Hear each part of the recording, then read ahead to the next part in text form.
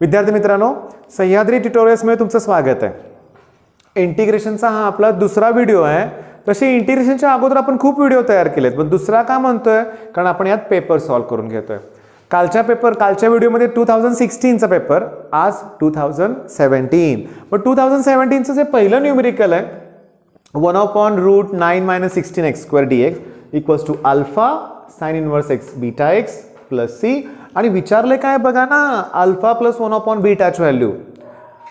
Exercise 4.4 आणि question 1 मोजून 6-7 numericals आहेत या टाइपचे, लगेच तुम्ही सोडवायला घ्या। पण मग हा प्रॉब्लेम टेक्स्टबुक मध्ये सॉल्व करून दिलाय, लक्षात घ्या। म्हणजे 4.4 च्या अगोदरचे न्यूमेरिकल सॉल्व करून दिलेत ना, त्यात शोधा, सेम प्रॉब्लेम तुम्हाला मिळेल। मग आता मी सॉल्व करून दाखवतोय, लक्ष द्या।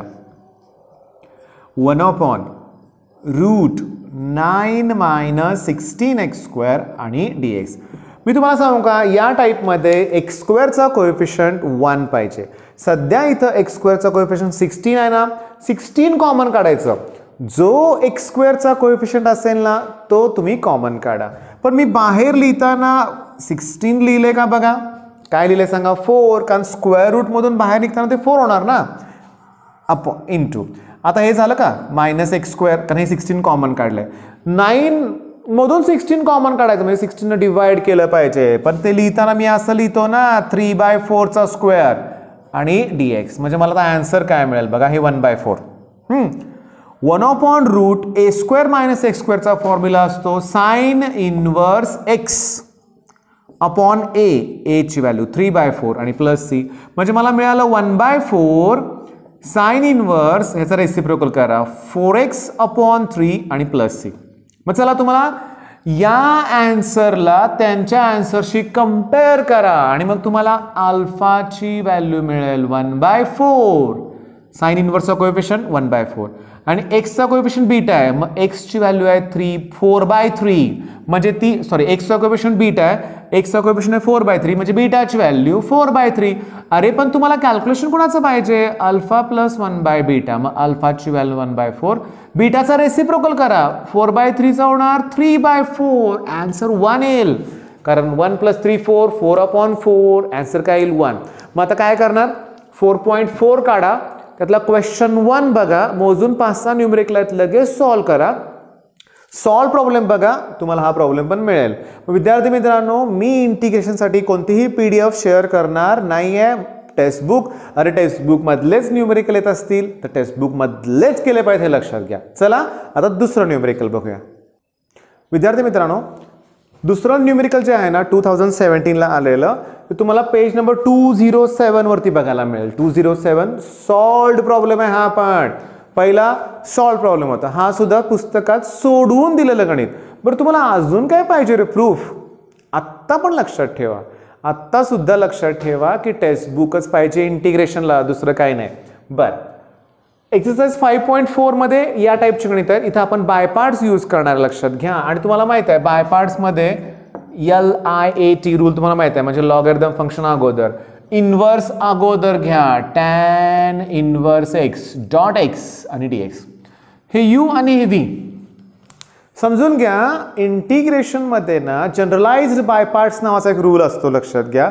त्याचा वापर करून आपण इझिली प्रॉब्लेम सॉल्व करू शकतो, पण तो रूल प्रत्येक ठिकाणीच ॲप्लिकेबल नाहीये, लक्षात घ्या। इथं तो युजफुल एवढा ठरणार नाहीये, तेव्हा आपण एक ट्रॅडिशनल वे ह्याला सोडूया आपण। बघा, पहिल्यांदा स्क्वेअर ब्रॅकेट देऊया, first term as it is tan inverse x, integration of second term ती x²/2 आणि इथं लिमिट लिहायचं 0 to 1, इथं 0 to 1, पहिल्याचं डेरिव्हेटिव्ह, याचं डेरिव्हेटिव्ह 1/1 + x² इंटू याचं इंटिग्रेशन x²/2, ते /2 मी इथं लिहू का, 1/2 इथं लिहितं बरं का, लक्षात घ्या। आणि इथं येणार आहे dx।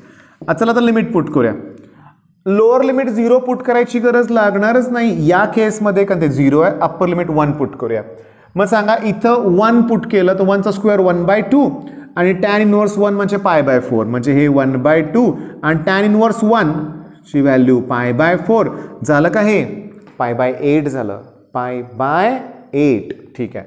हे मायनस, हे हाफ आहे तसंच। आता समजून घ्या 0 to 1, इथं माझ्याजवळ x² मी इथंच कॅल्क्युलेशन करणार, लक्षात घ्या, कारण आपल्याला सीईटीत काय माहिती आहे का, सीईटीत अतिशय महत्त्वाचं म्हणजे काय आहे की फास्ट सोडवायचं आहे. इथं एक्स स्क्वेअर आहे, इथं पण एक्स स्क्वेअर आहे, असं असेल ना, डिग्री सेम असेल तर ॲडजस्टमेंट करायची. जो डिनॉमिनेटर खाली आहे ना तोच वर पाहिजे. म्हणजे मला एक्स स्क्वेअर +1 पाहिजे, घ्या ना मग, +1 -1. मग हे जे पहिल्या दोन टर्म आहेत 1 + एक्स स्क्वेअर त्याला डिनॉमिनेटर सेपरेट देऊन टाका, मायनस दुसरी टर्म हे 1/1 + एक्स स्क्वेअर त्याला डिनॉमिनेटर सेपरेट देऊन टाका आणि इथं येणार आहे dx. मग आता लक्षात घ्या, हे झालं माझ्याकडं π/8, बरोबर आहे ना बाळांनो, tan पासून π/4 बरोबर आहे, π/8. हे मायनस हे हाफ समजून घेण्याचा प्रयत्न करा. ह्याला हे कॅन्सल होणार आहे, ओके, 1 राहणार आहे आणि 1चं इंटिग्रेशन तिथं x येणार आहे.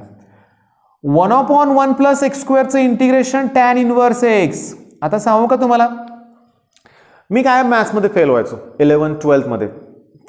12वीत ठीक आहे कसं तरी पास झालं म्हणूया, पण इंजिनिअरिंगला मिळालं ॲडमिशन, ठीक आहे, ग्रुप चांगला क्लिअर झाला होता, पण इंजिनिअरिंगला परत M1, M2, M3 मध्ये फेल व्हायला लागलो. पण जेव्हा मी तुम्हाला हे अगोदर बोललो आहे, मला एक पाटील सरांचा क्लास मिळाला सांगलीमध्ये, अतिशय छान. त्यांनी मला काय सांगितलं की तुझे फॉर्म्युलेच पार्ट नाही आहेत म्हणून तुला मॅथ्स जमत नाही आहे, मॅथ्स तुला अवघड जाते असं नाही आहे, फॉर्म्युले.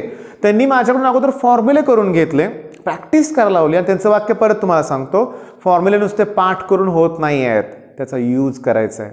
न्यूमेरिकल सॉल्व करताना ते फॉर्म्युले वापरायचे आहेत, मग कधीच विसरले जात नाहीत. म्हणजे बघा ना, tan inverse एक्सचं derivative 1/1 + x square, मग त्याचं इंटिग्रेशन tan इनव्हर्स एक्स. चला इथं आता अप्पर लिमिट पुट करायचं, लोअर लिमिट परत 0 आहे, म्हणजे मला आन्सर काय मिळेल बघा, π/8 - 1/2. चला इथं 1 येणार,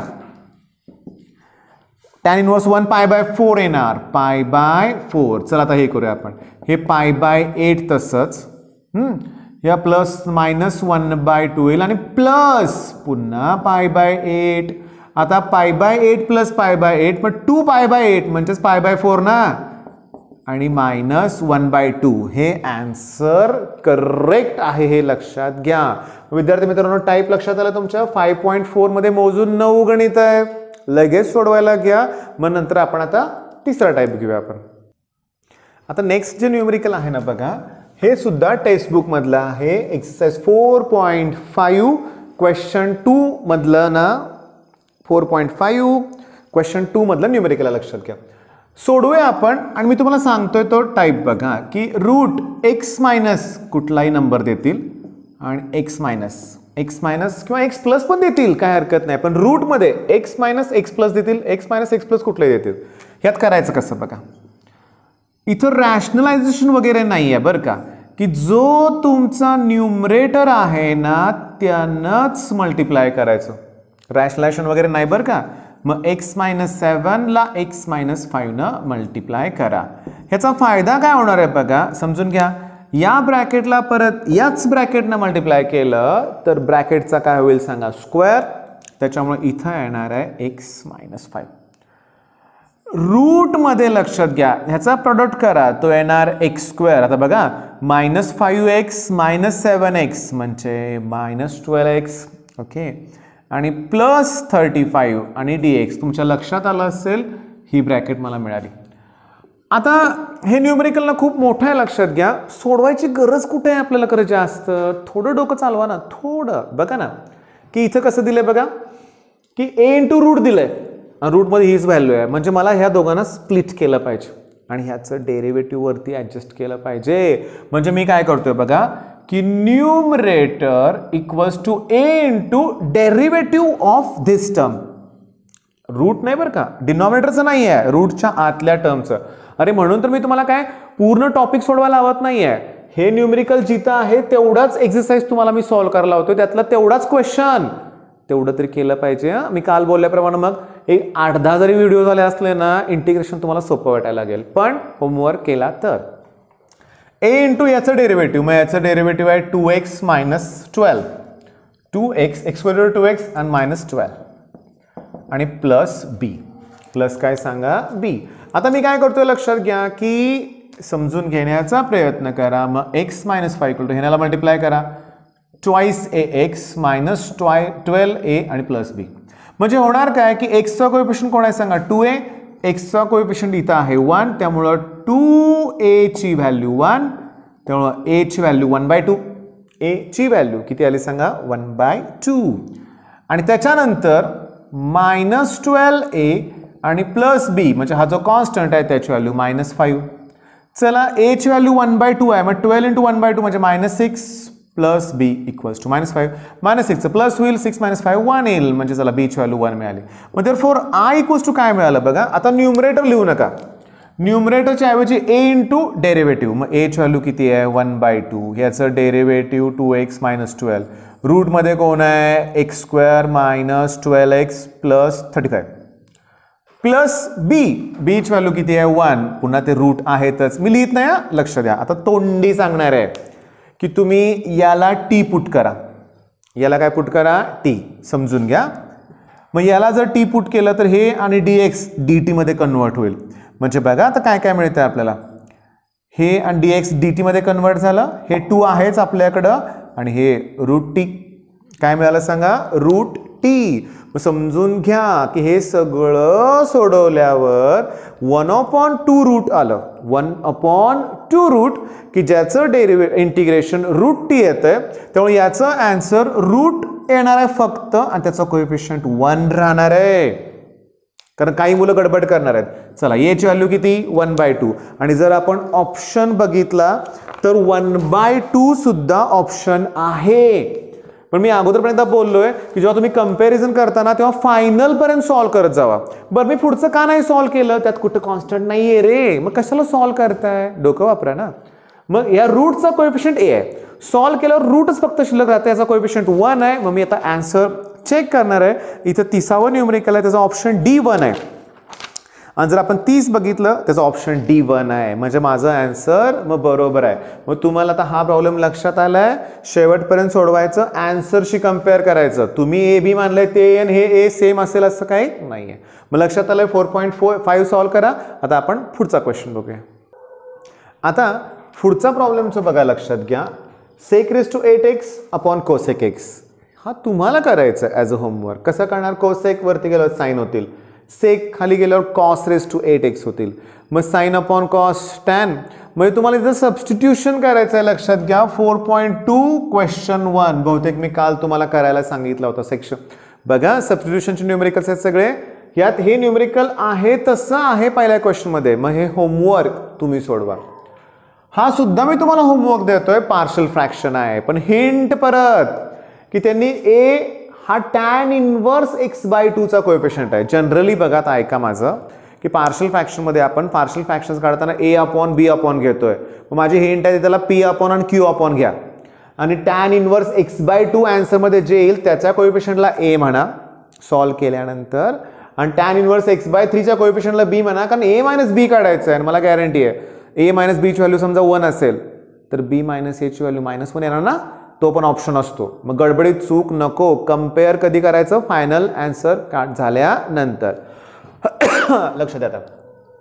त्याच्यानंतर इथं जे आहे ना ते ग्रेटेस्ट इंटिजर फंक्शन हे पुस्तकातलं सॉल्व्ड प्रॉब्लेम आहे. एकच प्रॉब्लेम आहे ग्रेटेस्ट तेच एक्झाम मध्ये आलंय.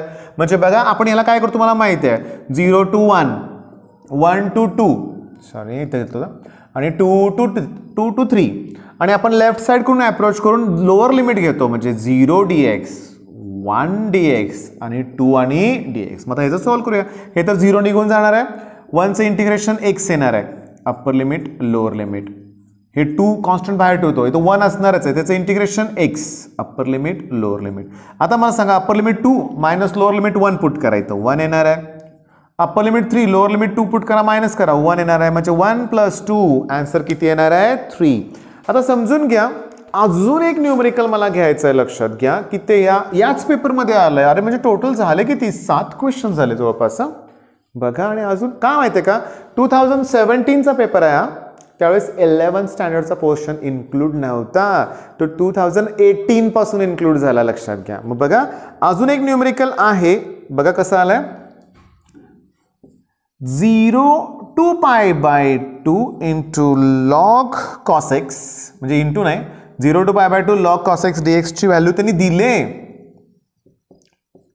π/2 आणि log 1/2 π/2 आणि log 1/2 ही व्हॅल्यू त्यांनी दिले आणि त्यांनी 0 to pi by 2 log sec x dx ची व्हॅल्यू त्यांनी विचारलेली आहे. आता लक्ष द्या, मी इकडचे प्रॉब्लेम आता पुसतो. हे ग्रेटेस्ट तुमच्या लक्षात आलंय. ओके, आणि नुसते स्क्रीनशॉट काढू नका, सोडवायचे तुम्हाला लक्षात की हां आता बघा हा तो प्रॉब्लेम मला घ्यायचा आहे आता. मग त्यांनी दिलेली व्हॅल्यू काय सांगा बघू की 0 to pi by 2 log cos x dx ची व्हॅल्यू त्यांनी पाय बाय 2 आणि log 1/2 दिले. ठीक आहे, आता मला व्हॅल्यू कोणाची पाहिजे? log cos x ना. आता पण याला चला इक्वेशन 1 म्हणूया आणि आपला क्वेश्चन लिहूया. I equals to 0 to pi by 2 log sec x. आता पहिली स्टेप मी काय करतोय बघा की 0 to पाय बाय 2 सेकचा रेसिप्रोकल कोण? कॉस ना. म्हणजे मी तर सेक म्हणजे 1/cos लिहितो, पण 1/cos चा रेसिप्रोकल जर मी डायरेक्टली लिहिला इथं cos x तर मला इथं मायनस साइन घ्यावं लागेल आणि dx. मग झालं की हे मायनस साइन जाऊ दे, ह्याचा आन्सर तर त्यांनी दिलेलाच आहे. काय आन्सर दिलंय? पाय बाय 2 आणि log 1/2. मग ऑप्शन चेक करायचा आहे का बघायचं. नाही आहे तो ऑप्शन. मग आपण काय करूया, पुन्हा साइन चेंज करून लॉगची प्रॉपर्टी वापरूया. पाय बाय 2 तसंच आणि ह्याचा रेसिप्रोकल लिहा ना 2 आणि तुमचा आन्सर मग करेक्ट आहे. 2 व्हिडिओ झाले आपले. काल 5च न्यूमेरिकल होते आणि ह्याच्यात तर 7 न्यूमेरिकल. पण एरियाचे न्यूमेरिकल्स मी घेत नाही आहे कारण ऑलरेडी 2 व्हिडिओ तयार आहेत. डिस्क्रिप्शनमध्ये लिंक असेल तर बघा, नाही तर चॅनलवर सर्च करा. एरिया अंडर कर्व या नावानं 2 व्हिडिओ ऑलरेडी तयार आहेत, ते बघा. मग माझ्या विद्यार्थी मित्रांनो 4.2 त्याच्यानंतर 4.4 अरे सगळे सॉल्वडच प्रॉब्लेम आहेत हे लक्षात घ्या. मग अभ्यासाला सुरुवात करा. बेस्ट ऑफ लक. धन्यवाद.